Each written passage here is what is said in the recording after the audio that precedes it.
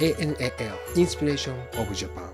Welcome to Japan. Today, we will introduce how to treat endangered Japanese people. If you are planning to come to Japan, please watch this.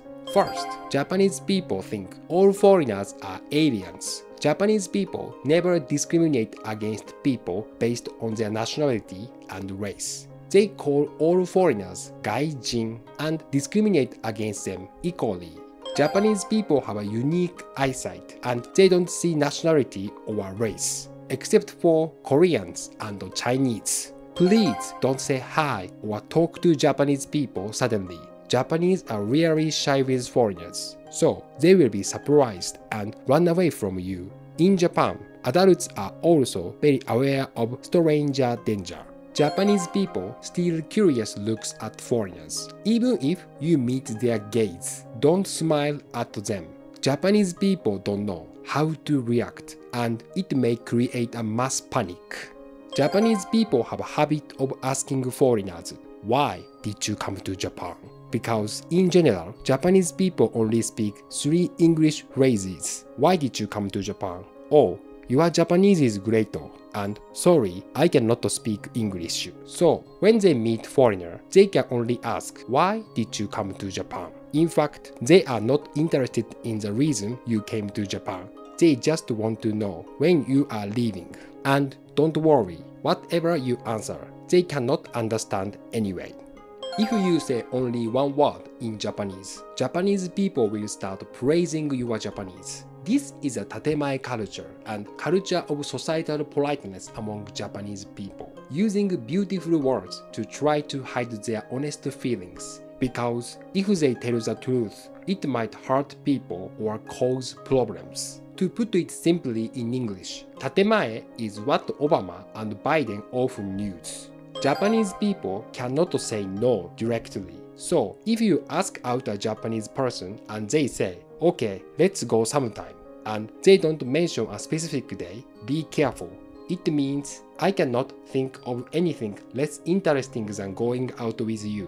Japanese people have to translate Japanese too. If you are an anime lover, listen to this carefully. Not all Japanese people know a lot about anime. To be honest, general Japanese people only know famous anime. Even in Japan, anime nerds are seen as weird. Their situation is the same as you in your country. They cannot become popular. They live their lives in the closet. Japanese people are raised to follow the rules in any situation.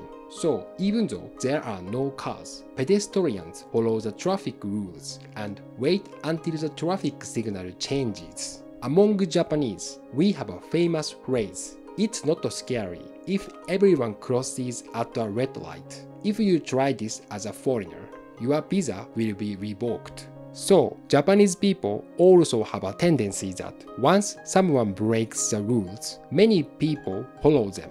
This is a land of lemmings. Japanese people always do the peace sign when they take photos. But please don't ask them, "Why do you do the peace sign?" Many people suppose there is a deep meaning behind it. In reality, even Japanese people don't know why we do it. We do it because everyone does it.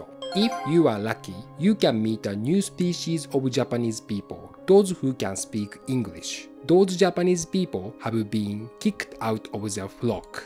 So they study English hard to make foreign friends. They need help. So when you meet them, please be kind. If you have tattoos on your body, please hide them in front of Japanese people. Japanese people think people who have tattoos are all yakuza, so it makes them very scared. Sometimes, some foreigners show off their anime character and kanji tattoos proudly in public. Please refrain from doing so, unless you want to see Japanese people laugh. Among Japanese, there is a weird dual personality species. They are called salaryman. Usually, they are like robots. They just work hard and are suspicious of people. So, it's impossible for foreigners to talk to them.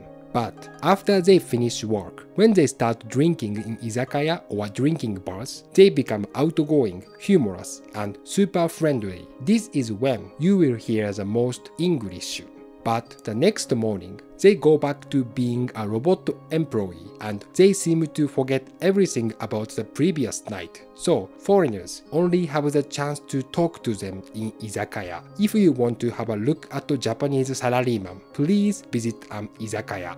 Japanese people think working overtime is an amazing thing. To be honest, Japanese people have a really good skills at creating unnecessary work. They create a lot of unnecessary work to be able to do overtime. Then, that unnecessary work creates jobs. You could say that 50% of Japanese employment is supported by unnecessary work. That's why AI will never take Japanese people's jobs, because they only do unnecessary work that AI cannot think to create. We hope you keep these tips in mind while enjoying your visit to Japan. Remember, don't smile on the outside, smile on the inside.